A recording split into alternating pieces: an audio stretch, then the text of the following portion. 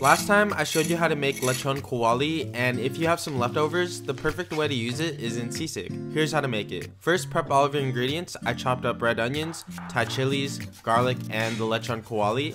You could chop that as big or as small as you like. Now cut and juice some calamansi, and if you don't have that, you could use lemon juice. Sauté the onions, garlic, and chilies for a couple of minutes, then add the chopped Lechon Kawali and liver pate. Season with soy sauce, calamansi juice, and black pepper, and sauté that for a few more minutes. Put it all on a hot plate and place a raw egg in the middle, and garnish with some green onion, Thai chili, and calamansi.